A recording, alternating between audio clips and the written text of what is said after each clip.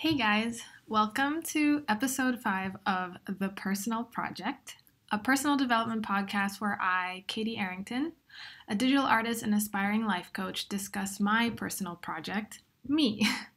I struggled with anxiety, depression, insecurities, self-loathing, procrastination, you name it. And this podcast is my weekly update on what I'm doing to create a better life for myself. So let's get to it. As you guys noticed, I actually have an intro this time, just to make it all, a little more professional, podcasty, all that good stuff. And I also have a name now, which is, I went with The Personal Project. Thank you to Juan, hope I'm saying your name right. He suggested another name called Growing Inside Out, and that was a really good name. I almost went with it. But I went with The Personal Project because I just really like that it's kind of like a play on words with artists when they say like, oh, this is a personal project, this is what they're doing in their own time. Well, my personal project is my entire life, is me as a whole. So yay, I have a name. Okay, so I also said that I want to start making this an actual weekly thing. I'm gonna like work on doing that, so that's gonna be nice. But I really did need that that first few episodes to just be like, I'll just do it when I can. Like, I know I'll keep going, but like I can't put too much pressure on myself in the beginning, and that really helped a lot because I think I told you guys in the first episode, I think I was really scared that I wouldn't even make it past 3 episodes. Like, then it would be done. I would, be overwhelmed with too much shit in my head. But hooray, we made it to episode 5. I'm so proud of myself, honestly. So I don't actually know how long it's been since the last episode, but I know that the last thing I talked about was my breakup. And I'm doing much better. Still a sad situation, still like, it's still shitty, right? But I think I'm doing pretty good in terms of just like, okay, like I learned a lot from it and now I can really move on and just look forward to some new things. And a problem that I had was that I had a lot of options. I had a lot of things to be excited about. And it was just like I was just getting really overwhelmed with all the possibilities, I guess. Cause like I told you guys that I am really like I can really live anywhere that I want, which I know is a good problem, but it is very overwhelming. And then also like now that I have just more freedom too with my time, freedom with like what, like nobody else is kind of relying on me, I guess, to make a certain amount of money, all that kind of stuff. Like I had all these ideas and like I was just getting like I was really overwhelmed. I really wasn't sure which way to go. And so I had a coaching call with my life coach. And so she asked me the question that everyone should ask themselves. If you ever have like too many things to choose from, just ask yourself this. Like if all possible routes that you take, you're going to be super successful, it all goes really well, no matter what, it's going to be successful, which route would you take? And I really didn't have to think about it all that much. And for me, it's really weird to say this, but it's YouTube. I keep coming back, like I just keep coming back. And it's just like, I knew I was just like, yeah, I just really want to do it. And it's not that I don't really know if I want to call myself a YouTuber. I mean, I guess I would be, but there's, I want to be an artist, and another thing that I really want to be is a life coach as well. So like, it's not that I'm looking to be a YouTuber, like I'm not aspiring to be Jenna Marbles, or I'm not aspiring to only do art on YouTube. I'm not really sure, but like I just really know that I learned so much about myself because of YouTube. Like art is really challenging, right? Like to be an artist, it's really, really challenging to put your stuff out there, to like, you know, put something out that's very subjective. And then when I found YouTube, I started uploading stuff to YouTube as well, like my art and just, you know, things like that. And that made it even worse, right? Like it revealed to me even more like my brain drama, I guess. It was like art's hard, and on top of that, YouTube is hard. And like I had so many hiatuses, and it's just this, I just have this like feeling like, yeah, I just know that I really enjoy it. I love like the idea of putting out videos and being a full-time person with that. But in the past for me, it was always like mental drama that stopped me. Like I clearly found success when I first started YouTube, but like my mental stuff just totally got in the way, which only now makes me really like, oh man, like I want to conquer this, you know? Like I really want to get over my bullshit. And YouTube has been like the most clear like obstacle for me. I didn't really struggle when it comes to finding a job after school. But YouTube was like the biggest roadblock, I guess. And I like knew that I was always going to come back to it because I wanted to overcome my stuff. I really wanted to overcome it. And seriously, guys, like if you're interested in getting into personal development, or you're interested in like working on yourself or working on your mind, either, yeah, YouTube would be a great one. Being a blogger would be a great one. Like in any kind of form where you actually have to put yourself out there. And I think more so than only like putting your work on Instagram. I mean, of course you can do that for sure, but there's something about like long form work as well. Like when you do stuff on YouTube or when you write a blog, you know, like the work of putting your art out there is more than just a click of a button. And so it's really challenging, and you will learn so much about yourself that way. Yeah, so anyway, like I said to her, yeah, like I've always wanted to go full time with YouTube. Like I've never let myself do it.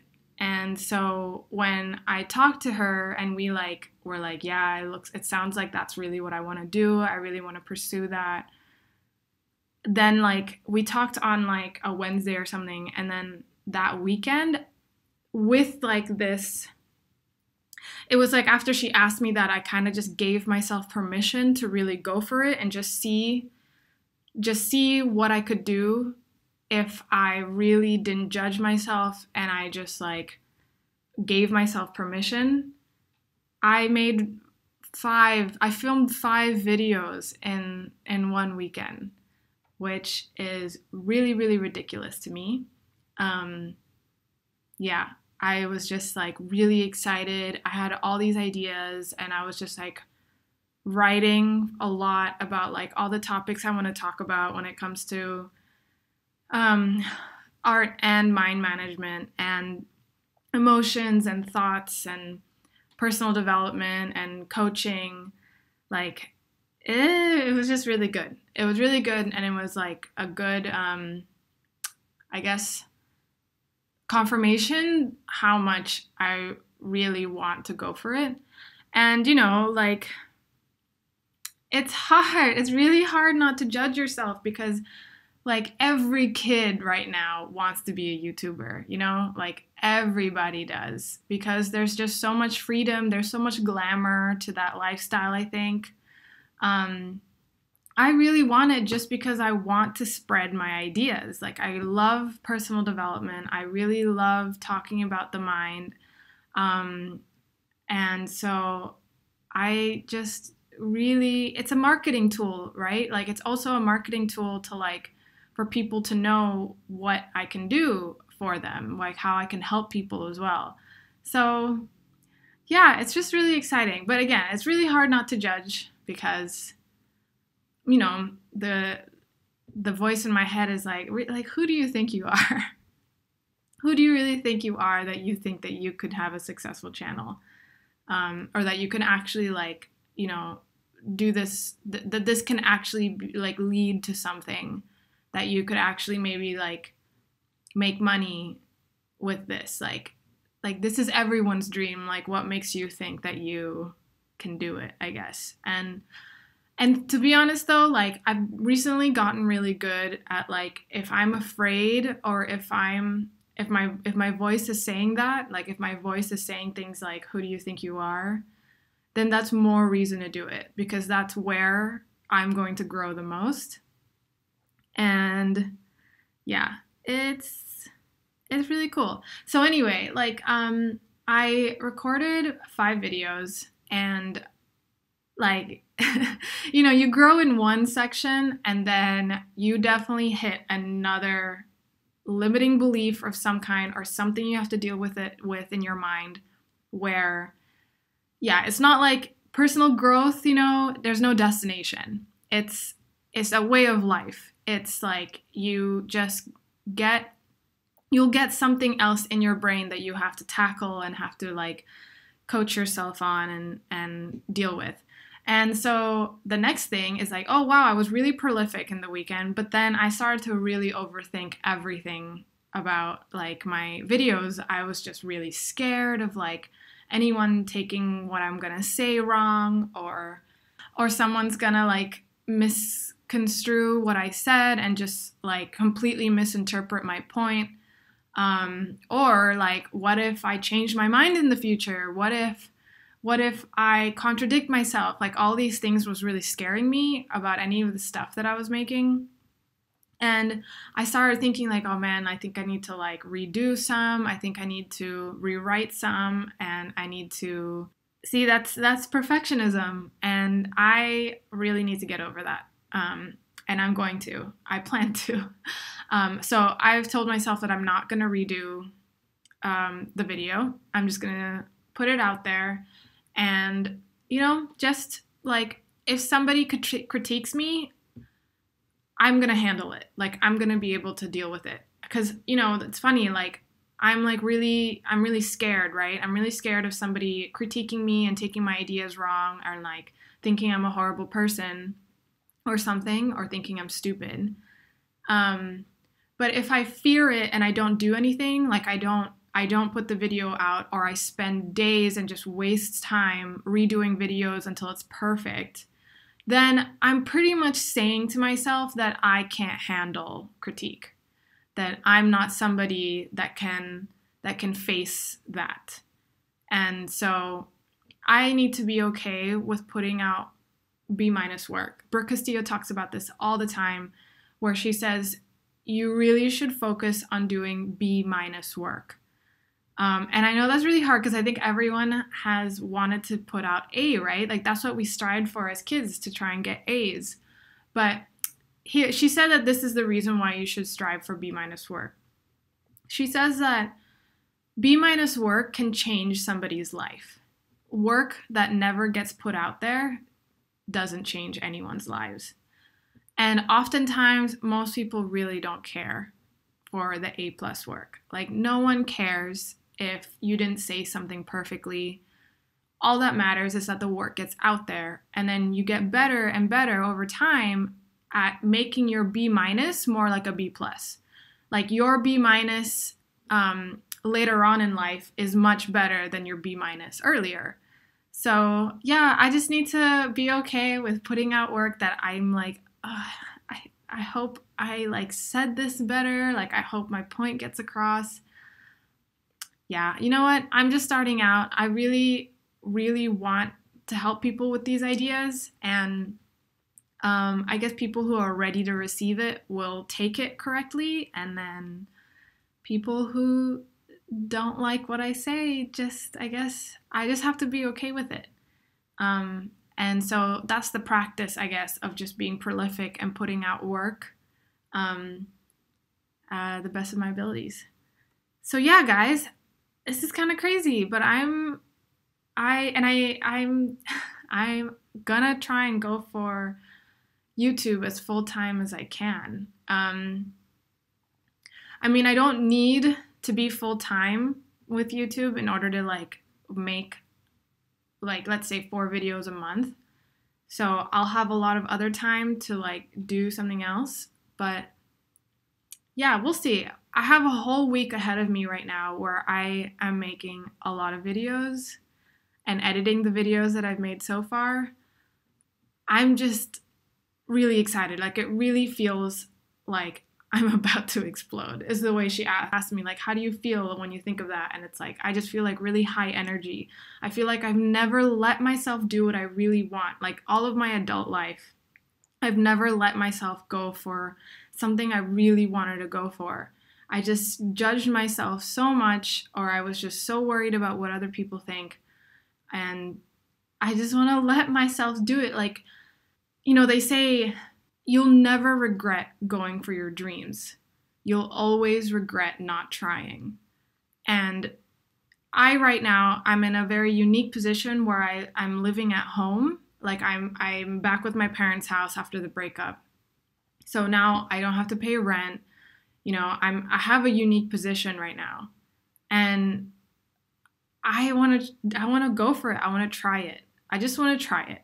Because the worst thing that happens is I have to go back to doing what I was doing before. Like, that's really the worst thing that can happen. And then that's not really that bad. I don't think it's I think it's so worth it to try it now and just see what happens. So yeah, like, I can't really, it's really weird to say out loud still. It's just really weird. Another thing, so I told you I was gushing about Japan the last time I talked to you guys. I'm going to Japan.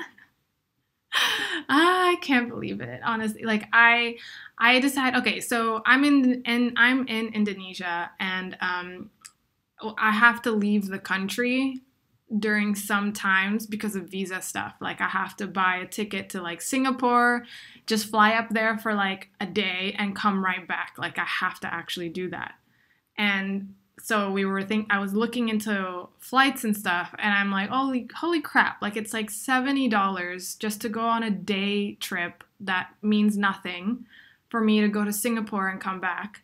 And then I saw that right now, one of the local airlines here in Indonesia has like a promo, and it's $300 return ticket from here to Japan. So I did it, and I bought the ticket, and I'm trying really hard not to freak the fuck out. Like, it's like seriously been my dream since middle school to go to Tokyo and to go to Japan. And again, it's another one of those things that, like, it's been my dream for so long, and I've had a lot of opportunities, I think, to go. And in like, sometimes I'll go on trips with friends and stuff, and for some reason I just don't decide to go to Japan. Like, or for some reason I just don't end up doing the things that I really want to do. I think there's just this weird belief around, like, you know, I don't deserve it or something like that.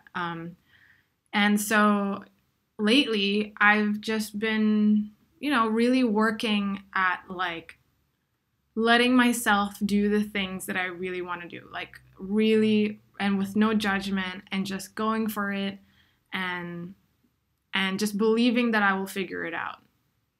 And yeah, so that's me for now. Thanks so much, guys, for watching.